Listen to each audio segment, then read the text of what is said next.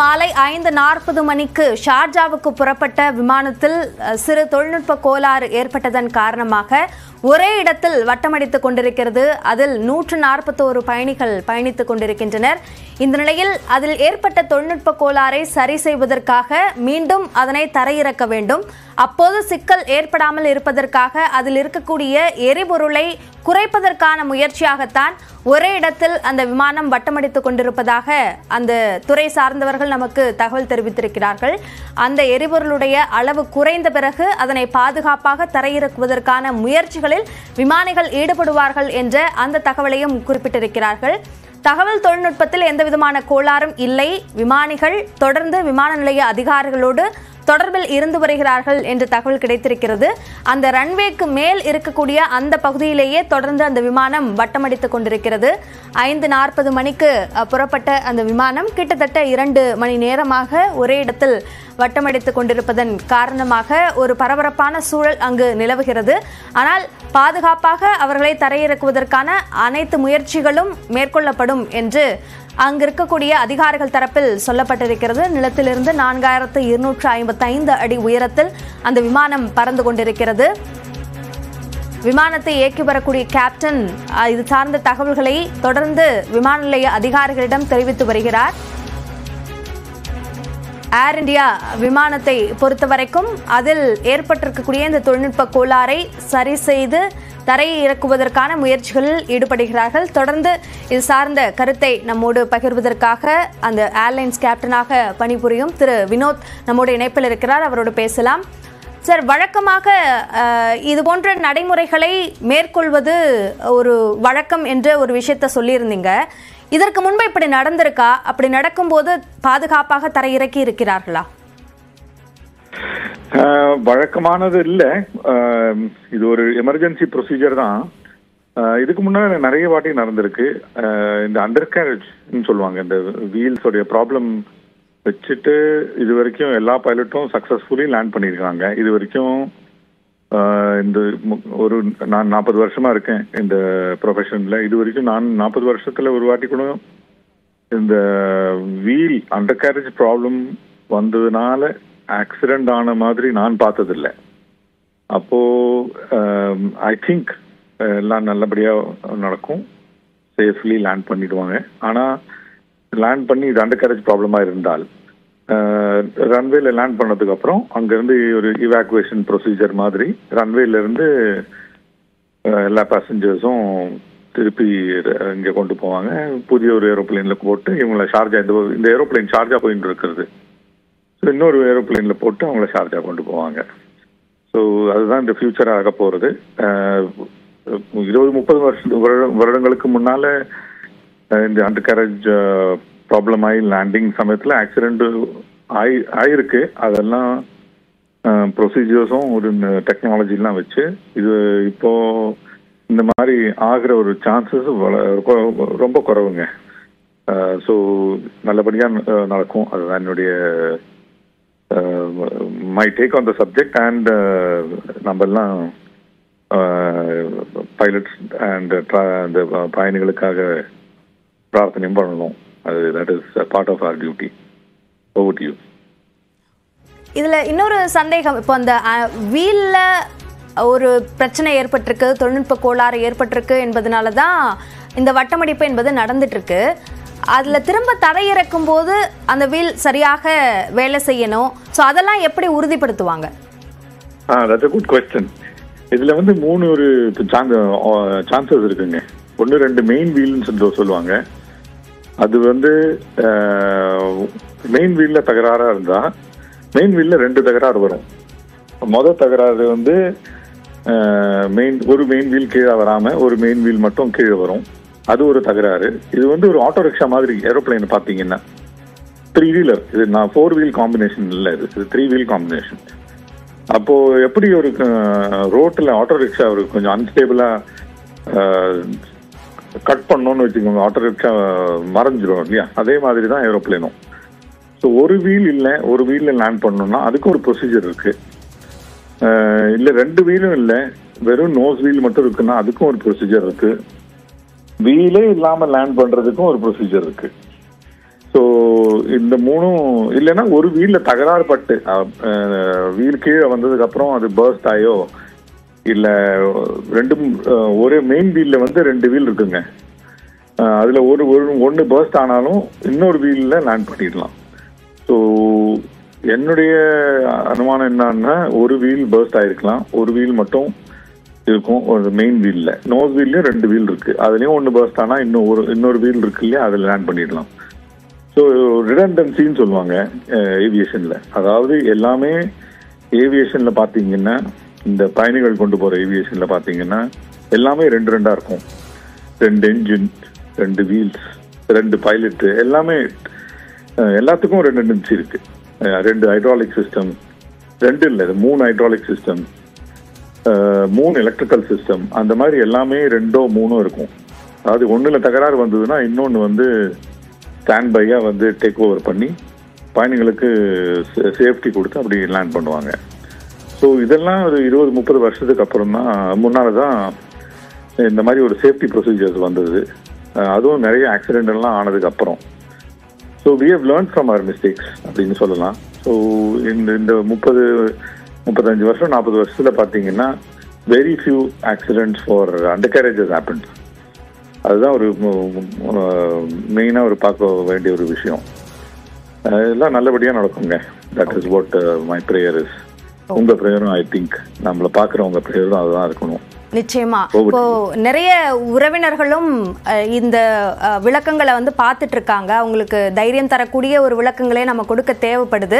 தொடர்ந்து இணைப்பிலே இருங்க. அதற்கு முன்பாக நம்ம இந்த பிளாஸ்மா திரையில பார்க்குறோம் என்ன நடந்திருக்கு அப்படின்றது. திருச்சி விமான நிலையத்திலிருந்து 5:40 மணிக்கு புறப்பட்ட அந்த விமானம் ஒரே இடத்தில் வட்டமடித்து கொண்டிருக்கக்கூடிய அந்த லைவ் ட்ராக்கிங்கை தான் இந்த திரையில நாம பார்க்குறோம். விமான நிலையத்திலிருந்து புறப்பட்ட அந்த விமானம் என்பது அந்த வீல், அந்த தொழில்நுட்ப கோளாறு ஏற்பட்டதன் காரணமாக அதை மீண்டும் தரையிறக்குவதற்கான முயற்சிகளில் விமானிகள் ஈடுபட்டு கொண்டிருக்கிறார்கள். அதனால் அந்த விமான நிலையத்திற்கு அருகிலேயே இருக்கக்கூடிய பகுதிகளில் விமானத்தை தொடர்ந்து இயக்கி வரக்கூடிய சூழல் பார்க்க முடிகிறது. கிட்டத்தட்ட 2 மணி நேரமாக அதே பகுதியில் வட்டமடித்துக் கொண்டிருக்கிறார்கள். அந்த விமானத்தினுடைய லைவ் டிராக்கிங்கை தான் நம்ம இங்க பார்த்துட்டு இருக்கோம். ஒரே இடத்துல தொடர்ந்து அந்த விமானம் இயக்கப்பட்டு வர்றதை பார்க்க முடியுது. அந்த ஃபியூவலுடைய அளவை குறைத்த பிறகு மீண்டும் அதனை விமான நிலையத்தில் தரையிறக்குவதற்கான முயற்சிகளில் விமானிகள் ஈடுபடுவார்கள் என்று சொல்லப்படுகிறது. அதனால்தான் அருகிலேயே அதனை வட்டமடித்துக் கொண்டிருக்கிறார்கள் என்பதை இந்த லைவ் டிராக்கிங்ல நாம பார்க்கிறோம். தொடர்ந்து திரு வினோத் கிட்ட பேசலாம். திரு வினோத், இப்போ தொடர்ந்து ஒரே பகுதியில் அதை இயக்குறாங்க, இந்த ஃபியலோட அளவை குறைக்கிறதுக்காக இப்படி இயக்குறாங்க அப்படின்றத சொல்லியிருந்தீங்க. அது சார்ந்த விளக்கத்தை மீண்டும் ஒரு முறை சொல்ல முடியுமா?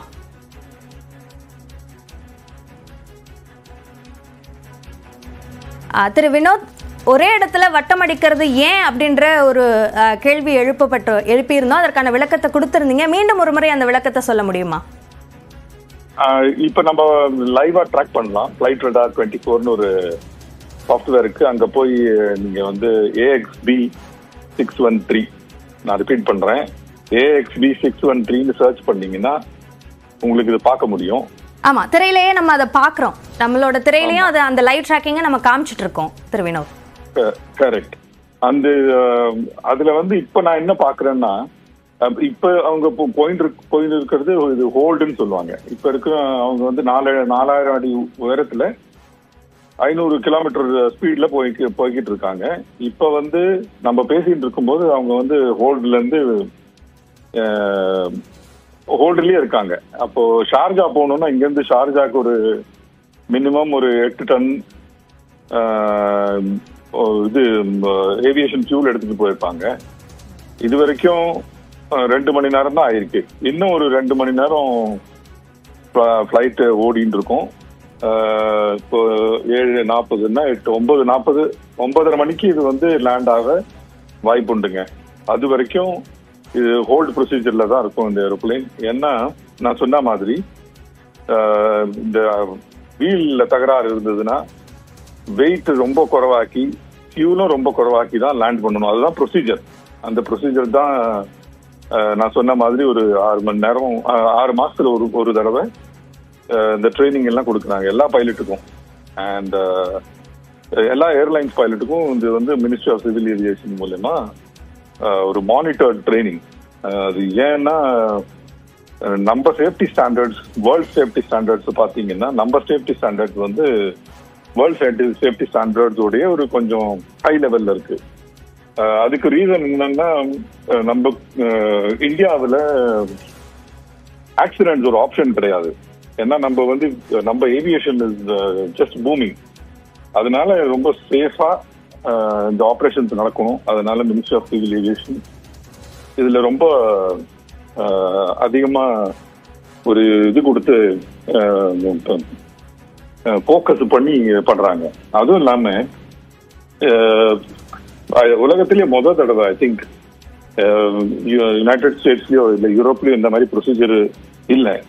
நம்ம ஆன்லைன் மானிட்டரிங் ட்ரைனிங்கா இருக்கட்டும், சர்டிபிகேஷனா இருக்கட்டும், டிஜிசிஏ ஒரு இஜிசிஏன்னு ஒரு போர்ட்டல் இருக்கு. அதுல எல்லா பைலட்டுடைய ட்ரைனிங்கும் அவங்க ஆன்லைன் மூலியமா மானிட்டரும் பண்றாங்க. ஸோ இதெல்லாம் பாத்தீங்கன்னா இந்த பைலட்ஸ் ரொம்ப எக்ஸ்ட்ரீம்லி, நம்ம Indian pilots are extremely trained. ஒன்னாவது. ரெண்டாவது, மோஸ்ட் பைலட்ஸ் ஆர் விமானப்படையிலிருந்து அந்த மாதிரி ரிட்டையர் ஆகிறவங்க எல்லாம் ஸ்ட்ரெயிட்டாவே இவங்க அப்சார்ப் பண்ணிடுவாங்க. அந்த விமானப்படையில நிறைய எனக்கு இதுல இன்னொரு சந்தேகம் வருது திரு வினோத். இப்போ வானல ஒரே இடத்துல வட்டம் அடிச்சிட்டு இருக்கும் போது அங்க இருக்க பயணிகளுக்கு இது சார்ந்த விவரங்களை விமானிகள் தெரிவிச்சிருப்பாங்களா? அவர்களுக்கான இது போன்ற தகவல், இந்த சிக்கல் அப்படின்றத குறிப்பிடுவாங்களா, அல்லது பேனிக் ஆவாங்க அப்படின்றதுனால அதை தவிர்ப்பாங்களா? இல்ல, அதுக்கும் ரொம்ப நல்ல கொஸ்டின். அதுக்கும் ஒரு நல்ல ஒரு ப்ரொசீஜர்ஸ் இருக்கு. இந்த மாதிரி ஏதாவது ஆச்சுன்னா என்ன, எப்படி பயணிகளுக்கு சொல்லிதான் ஆகணும். பயணிகளை நம்ம இதுல வைக்க முடியாது. You can't keep them in the dark. அவங்கள சொல்லிதான் ஆகணும். ஆனா எப்படி சொல்லணும்னு ஒரு ப்ரொசீஜர் இருக்கு, அதுவும் எழுதி இருக்கு. ஸோ பைலட் நம்ம மனசார ஒன்றும் சொல்ல வேண்டிய தேவையில்லை. அந்த புஸ்தகத்தை தொடர்ந்து இப்போ ஐபேட்ல இருக்கு, இதெல்லாம் அதை தொடர்ந்து இந்த எமர்ஜென்சிக்கு பயணிகளுக்கு எப்படி தகவல் கொடுக்கணும், எப்படி பேனிக் இல்லாம பார்க்கணும், அதுவும் ஒரு நல்ல ஒரு ப்ரொசீஜரா போட்டு கொடுத்துருக்காங்க. ஸோ அது மாதிரி இந்த ப்ரொசீஜர் தொடங்குறதுக்கு முன்னாவே அவங்கள பேனிக்காக actually there is no requirement to பேனிக்குங்க. ஏன்னா நம்ம பைலட்ஸ் தான் ரொம்ப highly trained people, especially Indian pilots ரொம்ப ஹைலி ட்ரெயின்டு. ஸோ அவங்க இது ஒரு 6 மாசத்துல நம்ம சிமுலேட்டர் இருக்கு இல்லையா, அந்த சிமுலேட்டர் உடைய வீடியோவோ போட்டோவோ இங்க காட்ட முடிஞ்சதுன்னா காட்டுங்க. ரொம்ப ரியலிஸ்டிக். அது it is as good as aeroplane சொல்லலாம். அதுல ஒரு டிஃபரன்ஸும் கிடையாது. அதுல இந்த மாதிரி ப்ரொசீஜர்ஸ் எல்லாம் பண்ணி, இந்த மாதிரி வீல் இல்லாம லேண்டிங், ஒரு வீல் மாட்டிக்கிட்டு இன்னொரு வீலை வச்சு லேண்டிங், நோஸ் வீல் இல்லாத லேண்டிங், இதெல்லாம் ப்ராக்டிஸ் பண்ணுவோம் every 6 months. So there is no need to panic. அதுதான் என்னுடைய மெசேஜிங் டு ஆல் த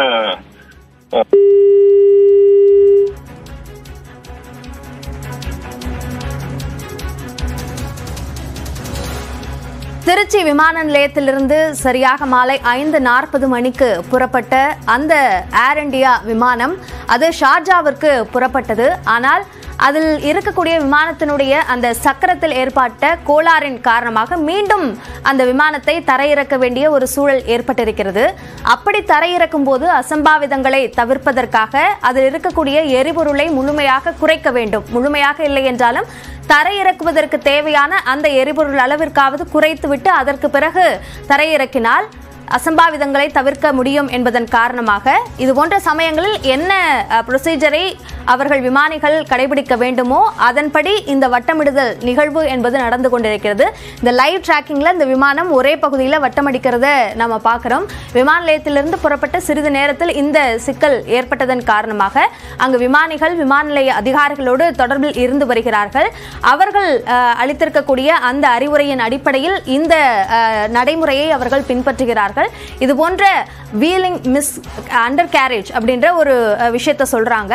அது ஏற்படும் போது நடக்கக்கூடிய ஒரு நடைமுறை தான் இது. அந்த எரிபொருளுடைய அளவு குறைந்த பிறகு அதனை தரையிறக்குவதற்கான முயற்சிகளில் விமானிகள் ஈடுபடுவார்கள். அப்படி தரையிறக்கும் போது அந்த சக்கரத்தில், அதாவது ஒரு சக்கரம் தான் செயல்படுகிறது அல்லது 2 சக்கரங்கள் செயல்படுவதில் சிக்கல், இது போன்ற ஒவ்வொரு சமயத்திலும் எப்படி தரையிறக்கலாம் என்பதற்கான பயிற்சிகள் விமானிகளுக்கு கொடுக்கப்பட்டிருக்கும். அந்த அடிப்படையில் அந்த நடைமுறைகளை பின்பற்றி அதனை தரையிறக்குவார்கள். அதனால் அவர்கள் தரையிறக்கிய உடனேயே அங்க இருக்கக்கூடிய ஃபயர் சர்வீஸில் இருக்கக்கூடிய அதிகாரிகளாக இருக்கட்டும், அதே போன்று ஆம்புலன்ஸ் மூலமாக இருக்கக்கூடியவர்களும் அங்க இருக்கக்கூடிய பயணிகளை விமானத்திலிருந்து மீட்பதற்கான முன்னெச்சரிக்கை நடவடிக்கையாக அங்கு தீயணைப்பு துறை வீரர்களும் ஆம்புலன்ஸ்களும் அங்கு விமான நிலையத்திற்கு கொண்டு வரப்பட்டிருக்கின்றன. இந்த விமானத்தை பொறுத்த வரைக்கும் இது ஷார்ஜாவிற்கு செல்லவிருப்பதனால் கிட்டத்தட்ட 8 டன் அளவிற்கு அந்த எரிபொருள் என்பது நிரப்பப்பட்டிருக்கும். அது குறைய வேண்டும் என்றால் தற்போது வரைக்கும் 2 மணி நேரம் வட்டமடித்திருக்கிறது. இன்னும் 2 மணி நேரம் வட்டமடிக்க வேண்டிய ஒரு தேவை இருக்கும் என்று அந்த துறை சார்ந்தவர்கள் நமக்கு தகவல் அளிக்கும் போது குறிப்பிட்டிருக்கிறார்கள். அதன் அடிப்படையில் அந்த வட்டமடித்தல் என்பது இன்னும் 2 மணி நேரத்திற்கு நீடிப்பதற்கான வாய்ப்பு இருக்கிறது. அதற்கு பிறகு பாதுகாப்பாக அது தரையிறங்கும். இதுபோன்ற சக்கரங்கள் செயலிழப்பின் மூலமாக விபத்துகள் ஏதேனும் இதுவரை இதற்கு முன்பாக நடந்ததில்லை.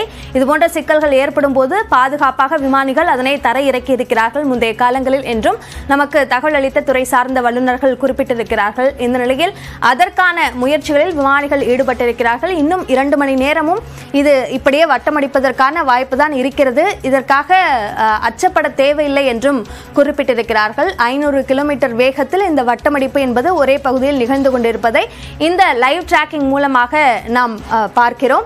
141 பயணிகள் இதில் பயணம் செய்து கொண்டிருக்கிறார்கள். அவர்களை பாதுகாப்பாக தரையிறக்குவதற்கான முயற்சிகளில் விமானிகளும் விமான நிலைய அதிகாரிகளும் ஈடுபட்டிருக்கிறார்கள் என்பதை பார்க்கிறோம். நிலத்திலிருந்து 4255 அடி உயரத்தில் இந்த விமானம் பறந்து கொண்டிருக்கிறது. அதனை லைவ் டிராக்கிங் மூலமாக நாம் பார்க்கிறோம். அந்த எரிபொருளை குறைப்பதற்கான ஒரு முயற்சி தான் இந்த வட்டமடித்தல் என்ற ஒரு நிகழ்வு.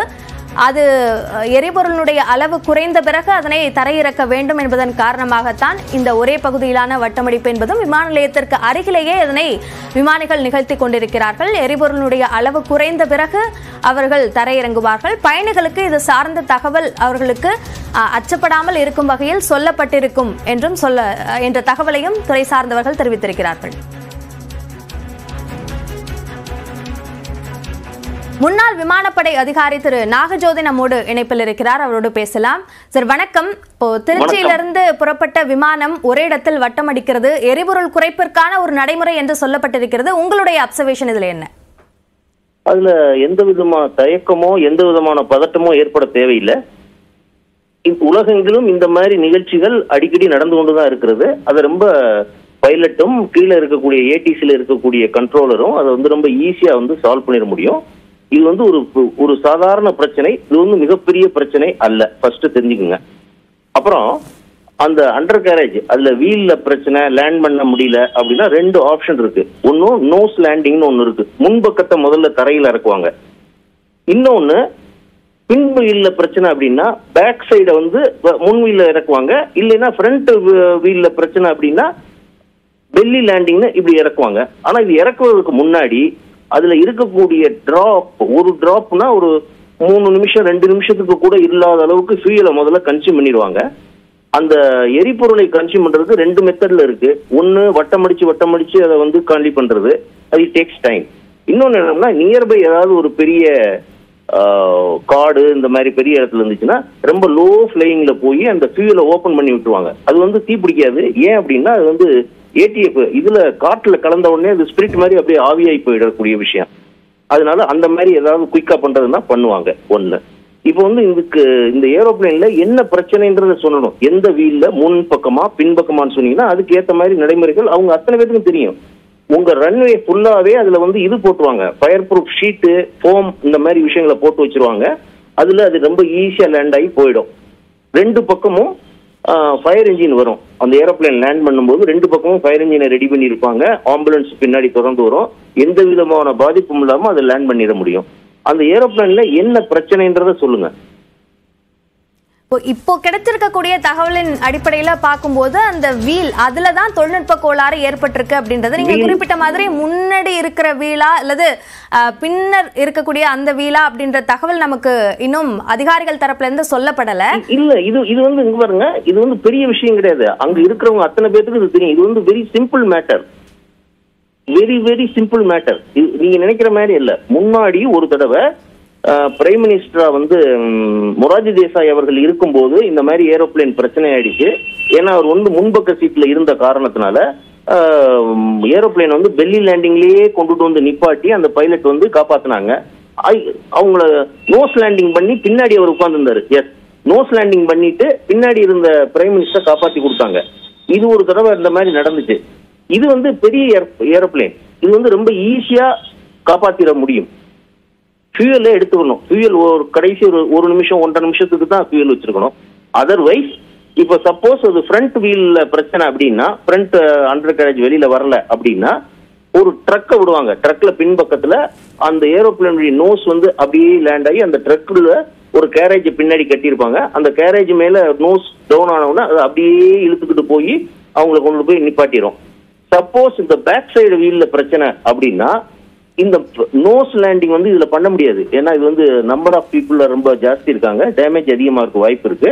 அதனால ஷாக் ப்ரூஃப் அந்த ஷீட் அது எல்லா இன்டர்நேஷனல் ஏர்போர்ட்லயும் அந்த ஏர்போர்ட் ஃபுல்லா போடக்கூடிய அளவுக்கு அந்த ஷீட் இதெல்லாம் இருக்கும். அதை இமீடியட்டா அதை ஸ்ப்ரெட் பண்ணி விட்டுருவாங்க. அதுல அது வந்து ரொம்ப ஸ்மூத்தா அப்படி சோப்பு மாதிரி இருக்கும். கடகடன்னு அப்படியே வலிக்கிட்டே வந்து கடைசி இடத்துல வந்து அதை நிப்பாட்டிட முடியும். இது வந்து மிகப்பெரிய பிரச்சனை இல்லை, இது வந்து ஒரு சாதாரண பிரச்சனை தான். இந்த வான்வெளி பயணத்துல இது வந்து ஒரு சாதாரண பிரச்சனை தான். இது இந்த துறையில் இயங்கக்கூடியவர்களுக்கு மூலமாகத்தான் இந்த விளக்கம். இது ஒரு சாதாரண வழக்கமான ஒரு பிரச்சனை தான், இது ஒரு பெரிய பிரச்சனை இல்ல அப்படின்ற ஒரு தெளிவை பொதுமக்களுக்கு கொடுக்க வேண்டி இருக்கு. பதட்டப்பட வேண்டிய விஷயமே கிடையாது. அங்க இருக்கக்கூடிய பைலட்டும் அந்த ஏடிசி கண்ட்ரோல்ல இருக்கிறவங்களுக்கும் இந்த மாதிரி விஷயம் வந்தா எப்படி அதை சால்வ் பண்ணணும் ஏற்கனவே லேட் ஆன் ப்ரொசீஜர்ஸ் இருக்கு. இது இல்லைன்னா பிளான் பி இல்லைன்னா பிளான் சின்னு அவங்க ஏற்கனவே அதெல்லாம் இருக்கு. ஒன்னொன்னு இருக்கும். ஒரு ஏரோப்ளேன் பறக்கும் போது டேக் ஆஃப் பண்ணும் போது அதுக்கு வேண்டிய விஷயங்கள் அது எந்தெந்த இதுல வருது அப்படின்றதுலாம் அது கரெக்டா கனெக்ட் பண்ணி அதுலயே இருக்கும். இது வந்து ரொம்ப கஷ்டம் அப்படிலாம் ஒண்ணுமே இல்லையே. இது அதான் ஒரு பிரைம் மினிஸ்டர் போன ஏரோப்ளேனுக்கு இந்த மாதிரி ஆகி அவங்க பிரைம் மினிஸ்டர் ரொம்ப ஈஸியா காப்பாத்தினாங்க. ஓகே, லைவ் டிராக்கிங் மேப்ல நம்ம பார்க்கும்போது அந்த AXB 613 என்பதுதான் இந்த திருச்சியிலிருந்து ஷார்ஜாக்கு புறப்பட்ட அந்த விமானம். அது இல்லாம ஒரு விமானம் அந்த பகுதியில் இருக்கிறதையும் பார்க்க முடியுது. அது மீட்பு பணிக்காக ஏதேனும் பயன்படுத்துற விமானமா இருக்குமா அல்லது வழக்கமாக மற்ற விமானம் வந்து இதுல போய் மீட்பு பணிக்கு மேல எல்லாம் போய் அங்க அந்த டிஸ்டர்பன்ஸ் பண்ண மாட்டாங்க. No no, it has to land. அது என்ன பிரச்சனை சொல்லுங்க? அண்டர் கேரேஜ் வெளியில வரலையா இல்ல என்ன பிரச்சனை? இல்ல அதான் அந்த வீல் வந்து வெளியில வந்தது, திரும்பவும் அது உள்ள போகல, அந்த விமானத்துக்குள்ள போகல, அதுதான் பிரச்சனைன்னு சொல்றாங்க. இங்க பாருங்க, இப்ப வீல் உள்ள போயிடுச்சு எடுக்க வரல அப்படின்னா தான் நீங்க கவலைப்படணும். வீல் வந்து வெளியில இருக்கு உள்ள போக மாட்டீங்கன்னா ஈஸி டு லேண்ட். ஃபியூயலை மட்டும் இது பண்ணிடும். அந்த ஜர்க் இருக்குல்ல, லேண்ட் பண்ண ஜர்க்லயே சில சமயம் அது ஒர்க் ஆயிடும். இது வந்து சம் ஹைட்ராலிக் ப்ராப்ளமா இருக்கலாம். அந்த வீலுடைய ஹைட்ராலிக் சிஸ்டத்துல ஏதோ சம் ப்ராப்ளமா கூட இருக்கும். அதனால இது ஏற்பட்டிருக்கலாம். இது வந்து சில சமயம் அந்த லேண்டிங் உங்களுக்கு அண்டர் கேரேஜ் வெளியில இருக்கும்போது பேனிக் அது ரொம்ப ஈஸியா இருக்கிற எரிபொருளை வந்து காலி பண்ணிட்டு அவங்க ஈஸியா லேண்ட் ஆயிடுவாங்க. அது நீங்க இன்டர்நேஷனல் பிளைட்ன்றதுனால அதுல வந்து அதிகப்படியான ஃபியூயல் இருக்கும். எக்ஸ்ட்ராடினரி ஏரோப்ளேனும் பெரிய டிஃபரெண்ட் ஏரோப்ளேனா இருக்கும். அதனால கொஞ்சம் டைம் எடுக்கலாமே தவிர இது ஈஸிலி கட்டிட்டோம். நன்றி திரு நாகஜோதி. தொடர்ந்து மற்றொரு முன்னாள் விமானப்படை வீரர் திரு வினோத் நம்முடைய இணைப்பில் இருக்கிறார், அவரோடு பேசலாம். திரு வினோத், இப்போ தரை இறங்கும் போது என்னென்ன விஷயங்கள் நடக்க வாய்ப்புள்ளது? ரொம்ப நல்ல கொஸ்டின்ங்க. நான் முதல்ல விமானப்படை வீரரா இருந்தேன். இப்போ கரண்ட் கேப்டனும் நான் இன்னைக்குதான் குவைத்ல இருந்து ஒரு 2 மணி நேரம் முன்னால தான் நான் லேண்டே ஆகினேன். ஸோ நான் ஒரு கரண்ட் கேப்டன் வேற, Airbus captain. So every 6 months நான் உங்களுக்கு சொன்ன மாதிரி எவ்ரி 6 months நாங்கள் ட்ரைனிங் எடுத்துட்டு இருக்கோம். இந்தியன் டிஜிசி இருக்கு இல்லையா, டைரக்டர் ஜெனரல் சிவில் ஏவியேஷன், அவங்களுடைய மூலமா ஒரு கண்ட்ரோல்ட் மானிட்டர்டு ட்ரைனிங் இதுக்கெல்லாம் கொடுக்குறாங்க. ஸோ அந்த ட்ரைனிங்கை வச்சுதான் அது ஒரு ரியலிஸ்டிக் சிமுலேட்டர்ல கொடுக்குற ட்ரைனிங். அந்த ட்ரைனிங்ல இதோடைய இந்த ட்ரைனிங்கும் ஒரு பாகம். ஸோ இதெல்லாம் வச்சுதான் நான் இதுக்கு முன்னால என்ன ஸ்பீக்கர் சொன்னது இல்லையா, இதெல்லாம் வச்சுதான் ரொம்ப ஷூரிட்டியா சொல்றது இந்த ஃபோல்ட் ப்ரொசீஜர்ல இந்த ஏரோப்ளேன் இருக்குன்னா அது வந்து இந்த ஏவியேஷன் ஃபியூல கொஞ்சம் கன்சியூம் பண்ணணும். அதுதான் மெயின். ஒரு ஓவர் வெயிட் லேண்டிங் ப்ரொசீஜர் ஒன்னு இருக்கு. ஓவர் வெயிட் லேண்டிங் ப்ரொசீஜர் இந்த வீல் வந்து மேல போகலன்னு வச்சுக்கோங்க, அதுல ஓவர் வெயிட்டா லேண்ட் பண்ணிடலாம். That is not a problem. வீல்ல ஏதாவது ப்ராப்ளம் இருந்துச்சுன்னு வச்சுக்கோங்க, அதுக்குதான் இந்த மாதிரி ஃபியூல் வந்து பர்ன் பண்ணி வெயிட்டை குறைச்சு ஃபியூலையும் குறைச்சு லேண்ட் பண்றது. இந்த ஃபோம் லேண்டிங் ப்ரொசீஜர்ஸ் எல்லாம் இருந்ததுங்க. எனக்கு இதுக்கு முன்னால ஸ்பீக்கர் சொன்னார் இல்லையா, இந்த ரன்வேல ஃபோம் எல்லாம் போட்டு லேண்ட் பண்ணுவாங்கன்னு. அந்த ப்ரொசீஜர் இருந்தது ஒரு 10 வருஷத்துக்கு முன்னால. இந்த காலத்துல அந்த ப்ரொசீஜர் எல்லாம் எடுத்து மாத்திட்டாங்க. இன்னொன்னு வந்து இந்த ப்ரீவியஸ் சொன்ன ஸ்பீக்கர் ஒரு இந்த லாரி மாதிரி வந்து நோஸ்லீலுக்கு இருக்கும், அதெல்லாம் those are not procedures anymore. அது இருந்திருக்கலாம் 10-20 வருடங்களுக்கு முன்னால. இந்த காலத்துல அந்த ப்ரொசீஜர்ஸ் கிடையாது. இப்போ வந்து எந்த அண்டர் கேரேஜ் அப்னார்மாலிட்டியோ அதை பார்த்துதான் அதுக்குள்ள ப்ரொசீஜர் தான் அப்ளை பண்ணுவாங்க. மெயின் பீம் தகராறா இருந்தா அதுக்கு ஒரு ப்ரொசீஜர் இருக்கு, நோஸ் பீம் தகராறா இருந்தா அதுக்கு ஒரு ப்ரொசீஜர் இருக்கு. அந்த மாதிரி பார்த்துதான் ஒரு ப்ரொசீஜரை அப்ளை பண்ணி இந்த ஏரோப்ளேன் லேண்ட் பண்ணுங்க. அந்த விமானத்துல இருக்கிற பயணிகளுடைய ரிலேட்டிவ்ஸ்க்கு நான் என்ன சொல்லணும்னா, நீங்க பயப்படாதீங்க. இது வரைக்கும் இந்த என்னுடைய 35-40 வருஷம் எக்ஸ்பீரியன்ஸ்ல சொல்றேன், இது வரைக்கும் ஒரு அண்டர் கேரேஜ் தகராறுக்காக ஒரு ஆக்சிடென்ட் நடந்து பயணிகளுக்கோ இல்ல ஏரோப்ளேனுக்கோ ஏதாவது தகராறு ஆகி அவங்களுக்கு என்ன ப்ராப்ளம் ஆன மாதிரி ஹிஸ்டாரிக்கலி இல்லைங்க. இந்த மொரார்ஜி தேசாயோடைய எக்ஸாம்பிள் சொன்னார் இல்லையா அவரு, அந்த எக்ஸாம்பிள் வந்து it was not an under garage issue, it was some other issue. And அந்த ஏரோப்ளேனும் கொஞ்சம் ஓல்டு. அது அந்த பைலட்டும் என்னுடைய ஃப்ரெண்டு வேற. இன்ஃபேக்ட் அவர் வந்து நல்லபடியா மொரார்ஜி தேசாய் அவர் உயிர் போகாம காப்பாற்றி கொண்டு வந்ததுக்கு அவருக்கு பிரசிடென்சியல் அவார்டும் கிடைச்சது. ஆனா அந்த ஏரோப்ளேன் வந்து ரொம்ப சூப்பர் கான்ஸ்டலேஷன் அப்படின்வாங்க. அது ஒரு பழைய ஏரோப்ளேன், பிஸ்டன் என்ஜின் ஏரோப்ளேன். அந்த காலம் எல்லாம் போயிடுச்சு. இந்த இப்ப இருக்கிற காலம் மாடர்ன் ஏரோப்ளேன். இது வந்து 737-800. இது வந்து மேக்ஸ் ஏரோப்ளேனோடைய ஒரு வெர்ஷன் முன்னால. இது ஒரு நல்ல ஒரு ஏரோப்ளேன், டெக்னிக்கலி ப்ரூவன் ஏரோப்ளேன். இந்த ஏரோப்ளேன் ஆயிரக்கணக்கில் இந்த உலகத்துல பறந்துன்னு இருக்கு. எனி மெக்கானிக்கல், நம்ம கார்ல போகிறோம் இல்லையா, இந்த காலத்துல கார்ல வந்து சீக்கிரமா ஒண்ணுமே கெட்டு போகாது. பழைய கார் பாத்தீங்கன்னா நீயும் அந்த மாதிரி ஏதாவது கார் பாத்தீங்கன்னா 50 ரூபா அதுல சீக்கிரமா கெட்டு போகும். இந்த காலத்து காரை கெட்டே போகாது. அதே மாதிரிதான் இது மாடர்ன் ஏரோப்ளேன் சீக்கிரமா ஒண்ணும் ஆகாது. ஆனாலும் அதுக்கு உண்டான ஒரு SOP procedure, standard operating procedure இருக்கு. அதை அப்ளை பண்ணி எப்படி கொண்டு வர்றது அதெல்லாம் நல்லபடியா ட்ரைனிங் கொடுக்குறாங்க. One of the best train pilots என் அபிப்பிராயத்துல கேட்டீங்கன்னா இந்தியன் பைலட்ஸ். அதனாலதான் இவங்க வந்து இந்தியன் பைலட்ஸ் ப்ரிஃபர் பண்றாங்க. நீங்க கத்தார்ல போங்க இல்ல எமிரேட்ஸ்ல போங்க, மெயின்லி பாத்தீங்கன்னா நிறைய ஏர்ஃபோர்ஸ் பைலட்டும் நிறைய இந்தியன் பைலட்ஸும் ஏர் இந்தியாவோ இண்டிகோல இருக்கிற பைலட்ஸும் அங்க பைலட்டா இருக்காங்க, கேப்டனா இருக்காங்க. யூரோப்லயும் அவங்க இந்தியன் பைலட்ஸ் ரொம்ப ப்ரிஃபர் பண்றாங்க. ஏன்னா அவங்க ஒன்னாவது டிசிப்ளின், ரெண்டாவது training. So very highly train பைலட்ஸுங்க நம்ம pilot. I will tell all the relatives, don't worry. அவங்க நல்லபடியா வீட்டுக்கு வந்து சேர்ந்துருவாங்க. இல்ல ஷார்ஜா போயிடுவாங்க. அவங்க லேண்ட் பண்ணதுக்கு அப்புறம் அவங்களுக்கு அது சாப்பாடு அதெல்லாம் கொடுத்து புதிய ஏரோப்ளேன்ல புதிய பைலட்டை போட்டு ஷார்ஜா கொண்டு போயிடுவாங்க. Not to worry. That is my message. நன்றி திரு வினோத்.